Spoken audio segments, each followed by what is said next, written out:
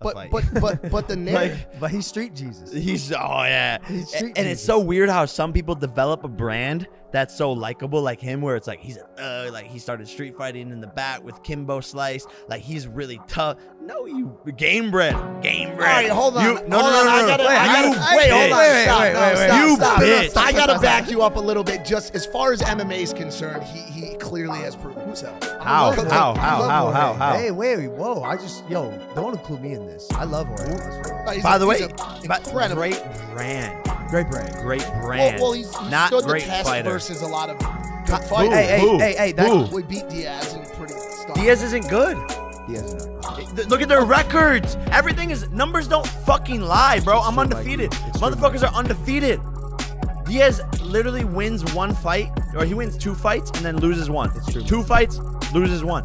Fuck that. All right, so backing up, even their narrative though, which was always I'll go in the boxing ring and destroy this motherfucker, has now changed because in that message from the Hiroshima bombing that he took, Exactly. he asked you instead of Boxing, come to he the wants UFC. you in the octagon. yeah. Let me come to work for Shut the. up. Let me come work for the UFC. I make more than every UFC fighter fucking combined, including Connor. Y'all work for fucking Dana. Y'all work for WME Endeavor. That's who you work for. I make more than all of you silly motherfuckers. Why would I go into the UFC and sign a contract to give away my fucking rights and shit? I own my content. I own my platform. I own everything. They don't own shit.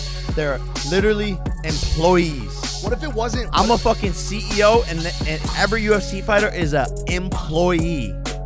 Get that straight. I'm not coming over there and doing shit with y'all. Suck my nuts, bro. I'm literally gonna, bro. I need a shirt that says "suck my nuts" because I don't know how else to just express myself. Literally. You're doing a pretty good job right now. Your shirts have been on point lately. Oh shit. If it was not financial, could an MMA fight ever happen?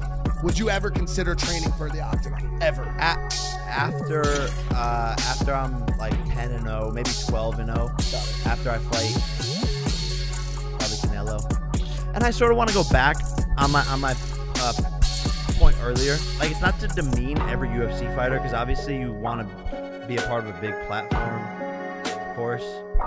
And I feel like I came off a little strong, but like, when these guys are talking to me and talking shit online, that's when it's just like, y'all have no idea what you're talking about, you know? What about Usman? And by the way, it's fucked up. And so the point I'm making is like, they're employees. I'm a CEO, but the point I'm making also is like, the situation that they're in is not good and it needs change. But don't try to play the CEO boss shit with me and offers and talk negotiations and money, because I'll run circles around all these motherfuckers.